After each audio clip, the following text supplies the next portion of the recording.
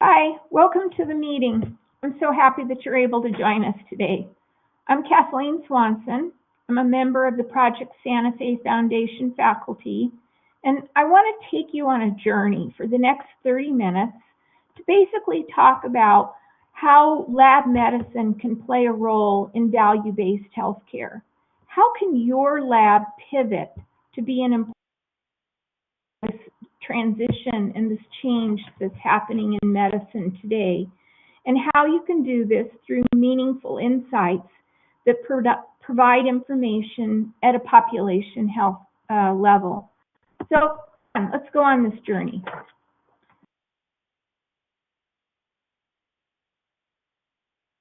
I'm going to basically talk about 7 issues in our discussion in the next 30 minutes. I want to cover what's behind this movement that we're seeing, what's driving this. I want to talk about what the definition of meaningful clinical insights are so that we're all on the same page. We have a great starting point that way. I want to talk about specifically how you can use this in population health. And then we're going to talk about some things that will help you do this in your laboratory. How do you move in this direction? So let me cover the background first. This shouldn't be anything new to any of you on the meeting today, but let's just talk about what the current environment is and how that's helping us move in this direction. So currently, both payers and payment models are moving from a fee-for-service kind of basis to a value-based reimbursement model. In the United States, about 50% of contracts are now being reported as having a value orientation to it, with more occurring each year. The challenge is lab data is still being perceived as a commodity in this environment. The discussion is around the cost per test and what's the turnaround time. It's really not around what the value that lab data can bring to the table. And so we need to help shift this discussion in this direction. We also know that healthcare costs are totally out of control, way above the GMP, above any other components that we see. At the same time, we know that healthcare resources are stretched, they're limited, there's only a certain amount of focus that we can give. And there are some people that would actually advocate that population health, that movement will help us move in the direction and support value-based healthcare. And then I don't have to tell any of you, but the COVID-19 pandemic, on top of all these other challenges, has been really interesting. What we see now is lab being thrust into the limelight, and we have an opportunity to shine from this. So let's think about what our current lab information systems do for us and what's the current data model that we often use. The literature does have a couple of data models that are reported, but for the most part, these models talk about a transactional lab information model. What does that mean? We get one test in, one order, and we produce one result out. It also talks about, in the literature, significant problems and challenges because of lack of data interoperability across healthcare. We can't share data very well, and we really need to think about how to move that in a different direction. What I want to do today is talk to you about how to think about remodeling your data. How do you use a different data model in order to have longitudinal diagnostic insights? That's a key word that we're going to frequently go back to in our discussion today. So if you think about that for a second, let me give you some examples that will help anchor our discussion. So can you imagine remodeling the data so that you could see a patient's results regardless of who the provider is, but all done in the same laboratory? What about different treatment locations? What was done in the ER? What was done in the primary care office? What was done in the inpatient? That could be really valuable for preventing repeat lab orders, providing insights across provider lines. Think about being able to see the patient's total picture of health or care based on their lab results. Could you look at the course of a disease or condition over time? What if you could look at their diabetes over the last 3 or 4 years and see if the patient is in control or out of control? What if you looked at data across time, even if it was within the normal range? Laboratorians have a tendency to think about data that it's within the normal or outside the normal, above the normal, below the normal. But what happens if a calculated creatinine clearance was being looked at as increasing even though you're still within the normal range? And what if you could use the data to actually screen patients for disease? So here's some ways to think about different ways of presenting time.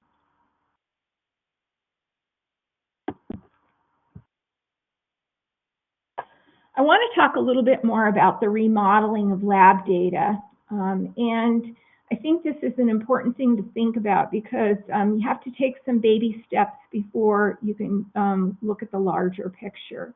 So the first is to think about presenting these clinical diagnostic insights on an individual one-patient basis. So can you use this information specifically to do a targeted intervention on one patient? Is this patient a pre-diabetic that you're screening and now you're going to diagnose them as having pre-diabetes? And now what do you do for that one patient to monitor that over time? Once you get that one patient component down, the next step would be to move into a population health kind of look at the data. So this one patient at a time helps us set the stage for the population health view. Now, moving along this continuum is basically occurs because of the data analytics capabilities. So we need to think about the data individually for the patient first, and then at the population health level. So let's talk health for a second. I know population health in many countries is much further along than it is here in the United States, but I'm going to address basically the U.S. market currently and how we think about maybe some population health issues. So population health can really support clinical decision-making for groups of patients. But many people would say, well, wait a minute, we have all of this claims data that we could use to support population health.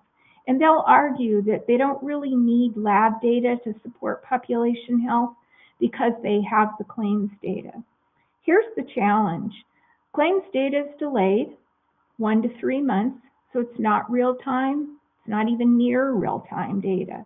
The second that happens with claims data is in the experiences that I've had and that we've worked with different groups, we can see a documented error rate of as much as 25% in the claims data. So if you're going to use this to make population health initiative decisions around the claims data provides us a significant problem. If you think about using lab data for population health, we can use it across the whole spectrum of a condition or a disease. I think I've mentioned just a minute ago, you can use it for surveillance of that population. You can use it for prevention of a disease or a condition. Can you stop patients who are pre-diabetic moving into a diabetic range because you can identify them early and prevent the disease from moving forward? And can you use it to monitor treatment? Now, I'd like you to think about using this data in a focus that has to do with chronic and high-cost conditions. I think this is really where population health can play an important role with the lab data. You can look at a disease where the healthcare system is having a challenge solving it, and yet it is costing the healthcare system a lot of money. And if you focus by thinking about how this data can improve patient outcome or decrease the total cost of care, that really gets us to the mark of where we need to be. So let me give you an example. What if you could identify a condition or a disease upstream before it's severe? What about something like chronic kidney disease? Do you have the capability currently to identify patients in early stage chronic kidney disease and prevent them from moving into stage 3 or stage 4, slowing the progression of that disease? Can you do that through surveillance or prevention with the existing systems and mechanisms that you have in place? Maybe. But in general, I would argue that most lab information systems are underprepared to move in this direction, and that we should be thinking about this.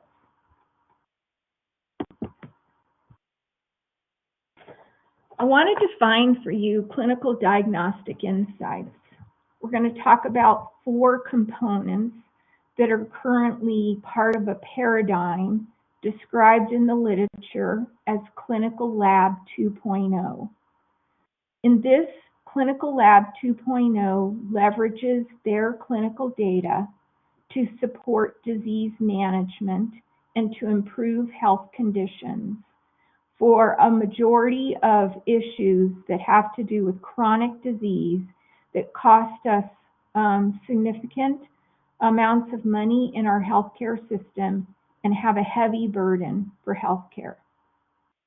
So what we want to do is we want to take these Lab 2.0 components and we want to focus on early care, we want to focus on prevention, and we want to focus on well care, not once the patient is down the stream and already in sick care or hospitalized. So let me take you through the definition of these 4 components a little bit. I'm going to talk about risk stratification. So given the fact that labs are currently dealing with COVID right now, tell me, just think for a second, can you think about, can your lab stratify patients who were positive for COVID and have concomitant heart disease? I'll let you contemplate that for a second. So we have 2 totally different arenas, 2 totally different conditions that many patients have. So can you look at concomitant health conditions that lend the patient to being at a lower risk or a higher risk? Can you look at health determinants that are existing in the lab data set? Do you know if the patient lives in a rural area where they have challenges getting health care? These are some examples of how you could stratify risk for existing patients in your lab data. The second example that I want to is gaps in care. I actually love talking about gaps in care. I am a clinician by background and training. And so it's interesting because what we think about with the lab data is not just what the patient has orders for and what data we have, but if you think about what gaps in care is, it represents testing that the patient doesn't have but really needs. If you had a patient with diabetes and you were following the ADA guidelines, it would recommend that the patient be tested 2 to 4 times a year for hemoglobin HbA1c values, right? So the question on the table would be, can your lab look at a hemoglobin A1c and tell us how many patients do you have where they have actually been tested sufficiently to meet the treatment guidelines. That's a good example, and I love using that one because the information really demonstrates that when it comes to following chronic diseases in healthcare, we don't do a very good job. We also have the opportunity to support performance measures, things like HEDIS, the Healthcare Effectiveness Data and Information Set. Now, this is a measurement set for health plans to be able to measure their performance around. And oftentimes, data is insufficient to be able to help quality metrics. And so the lab can really play an important role in that.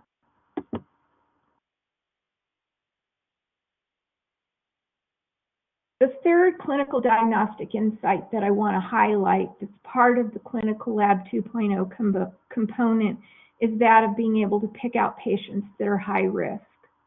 These are patients that are already, unfortunately, downstream. And so they might include things like risk signals, like a lot of ER visits, or patients who require higher levels of care currently, and can you intervene on those patients to prevent future care from needing to occur by having some preventative measures. You can think of lots of examples for identifying high-risk patients in your population.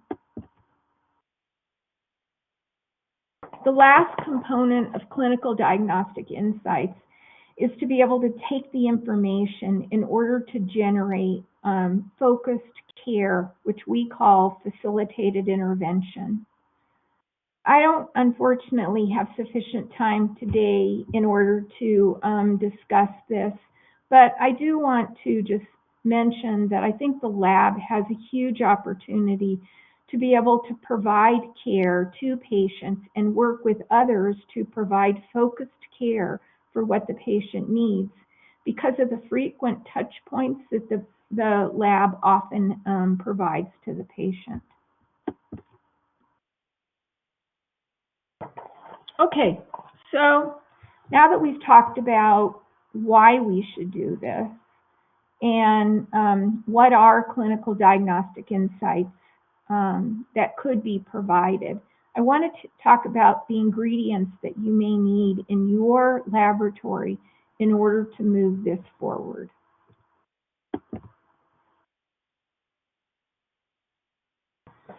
Most important are your people. Any good administrator would tell you this, right? So what you're looking for is an integrated, innovative team. Let me say that again. Integrated, innovative team. If you would like to tackle this strategy in your lab, that is the building block for all future next steps. You would want to encourage subject matter experts to be part of this discussion. So this would be pathologists, clinical scientists, but you also want people who are experts in the workflow process. If you thought about setting up a hepatitis screening and treatment panel that could occur with a single order in your laboratory, how difficult would that be to manage that workflow process?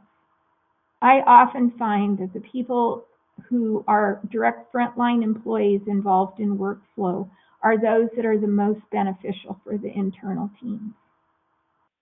The second that you may want to consider too is people outside your clinicians to participate in this integrated team or committee that you may want to set up.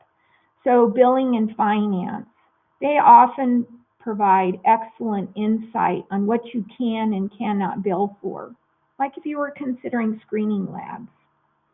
The legal team really needs to be hand in glove with your integrated team.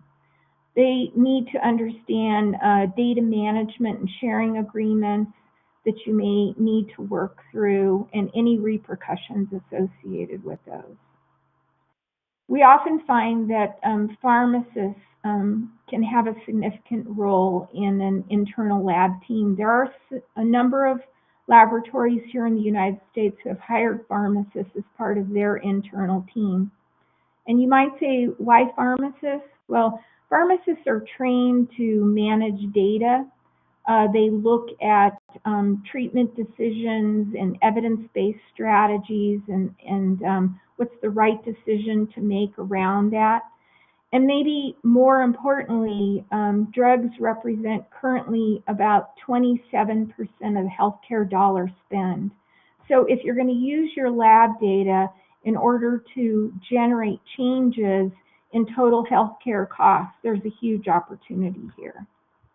Lastly, and maybe most importantly, you want to have some data analysts on your team, people that really understand the data. These individuals are difficult to find.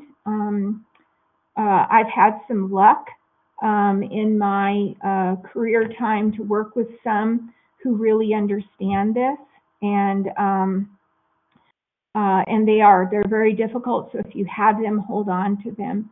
They can be part of your hospital-wide system, your informatics system, but the challenge is if they belong to your hospital, they may not have sufficient time to dedicate to this initiative that you want to push forward. So it's something to think about.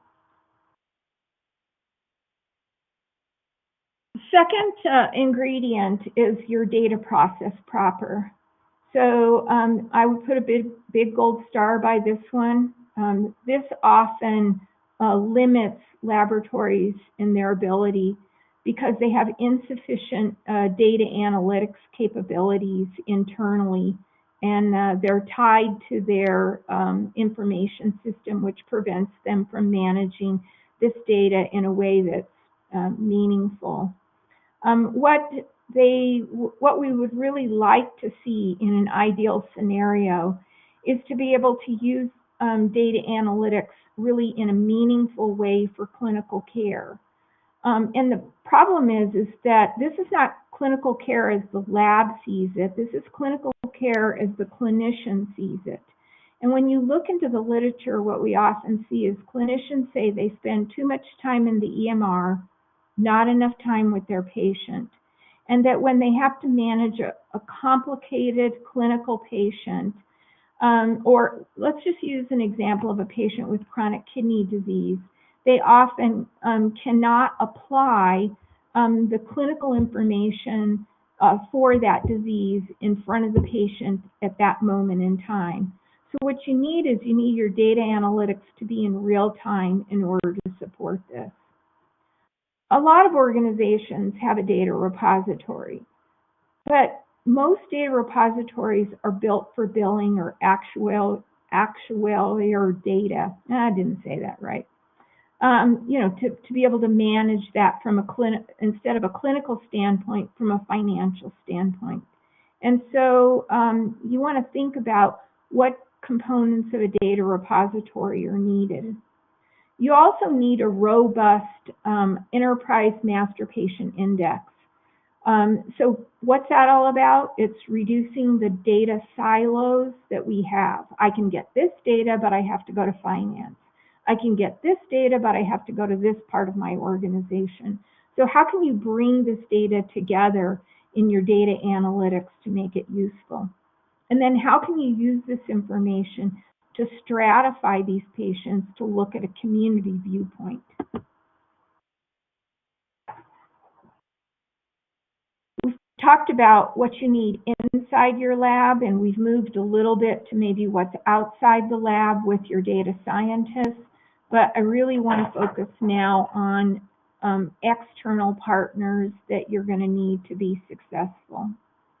You have to solve problems that are important to your external partners. I've had a lot of examples where I thought we had a great idea to be able to work with someone on, but we weren't in alignment with what was important to them. And so really what we want to do is we want to ask ourselves, what problem are you solving for them, for your stakeholder, or for your customer? What's their pain point? Are they meeting their quality measures? Are they not meeting their quality measures? And if so, very specifically, what areas can you help in? Is your organization looking for ways to decrease emergency room visits or decrease hospitalizations for a certain subgroup of patients, or maybe for everyone if they're on fully value-based contracting? And I would encourage you to look at partnerships that you've already developed. Those existing relationships can really move you far into this discussion of meaningful clinical insight creation. Some other ones that I have on the slides that you can think about is, working with your administrators. Do you have a seat at the table with them to help them understand the value of lab data? Have you tried reaching out to partners such as health payers or health plans to see what? And have you reached out to your information analytics people? They often have great data, but they don't know how to use it. And I think you can really provide support in that way. Let's see, let me move through these slides a little faster. We're going to talk about measuring value. And what I would generally find is that measuring value could be both a clinical value and a financial value. So clinical value could be things like reducing emergency room visits or hospitalizations, improving a patient follow-up. And when we talk about financial value, I really want you to think about savings not within the lab. We're not talking about decreasing cost per unit cost of the lab test. We're talking about decreasing total cost of healthcare expenses. So an example might be, could you identify a patient early on in their disease or condition so that when they get further down in this disease, you can actually save that emergency room visit because you have a way to monitor those patients? Similar to what's being done in some cases in healthcare currently with heart failure or chronic kidney disease. I want to give you two examples. The first one I'm going to talk about is a recently published paper with diabetes surveillance.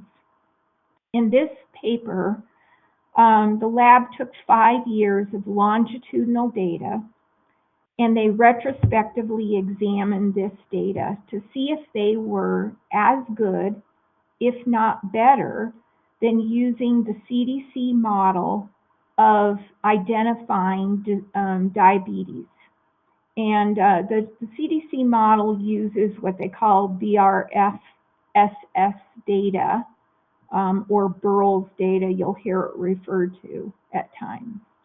And in this study, using lab data alone for diabetes surveillance, they were able to get a percent of identified diabetes equal to that of what's considered our current gold standard, which is the CDC BRFSS data. The other advantage was that this data was really accurate because it was based on lab results, although it does present a challenge in that it's a population that's being measured for HbA1c, and it may exclude patients that are not being measured. So it's a great tool to be able to use for a population health initiative around diabetes just by looking at your longitudinal data for surveillance. The other example that I want to give you is in pregnancy. This information that I'm sharing with you has come from a special supplement of the Clinical Lab News.